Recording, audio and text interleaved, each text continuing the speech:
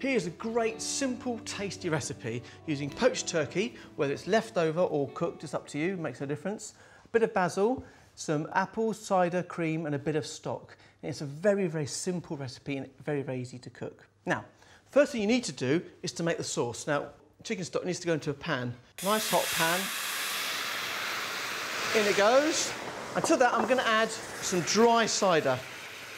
And just pour that in like that. What you've got to do, turn up the heat, and what we're going to try and do is cook off some of the alcohol. It won't all cook off, but the majority will. Just reduce that down by about 1/2 to 3/4, so you get a nice syrupy sauce. The more you reduce it, the more concentrated the flavour will be. A little bit of cracked pepper, and a tiny pinch of salt, not too much, because we're using a stock cube. Bear in mind, a 10-gram stock cube is probably 3 grams salt, so you need a tiny little bit of salt into there. Right, while that's reducing, prepare the apples. I've got a Cox apple here. Now, you can use a Bramley apple, but the thing about that is it will break up quite quickly, so I want to keep the apples whole. Cut the apple into quarters like so. With a sharp knife, go around the core. I'm going to leave the skin on these, I think.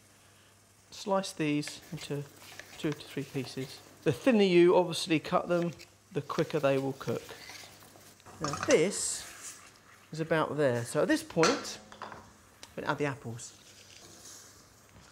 Like that. And then just spread them out with a spoon. And we're going to try and almost poach them. I don't want to overcook them, because they will fall apart eventually, but I just want to warm them through.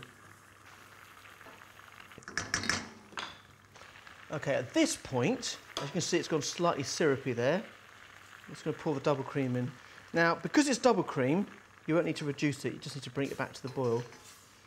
Next, on top of that, the turkey goes on, and all we're going to do is warm this whole thing through, and then plenty of basil. Now, I'm not going to chop it, I'm just going to rip it up, stalks and all.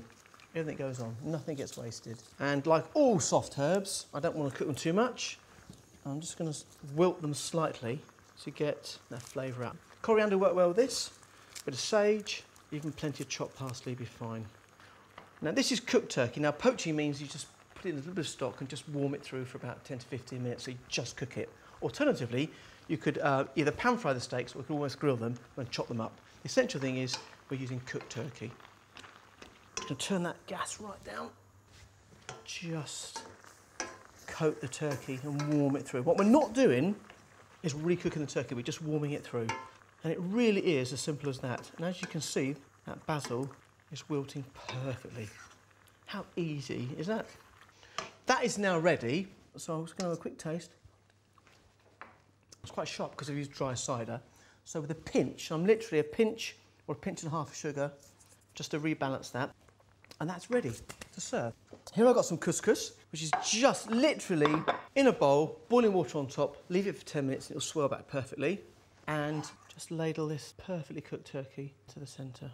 And as you can see, the apples have just started to soften and will be beautiful. And as you can see also, the sauce isn't too thick. So what you end up with is a really nice coating sauce. We'll just put that over the top. A little bit around the couscous, just soften that, look at that. Got a few green beans here that we just poached earlier. I'm just sprinkling that over the top like that. And there it is. How easy is that?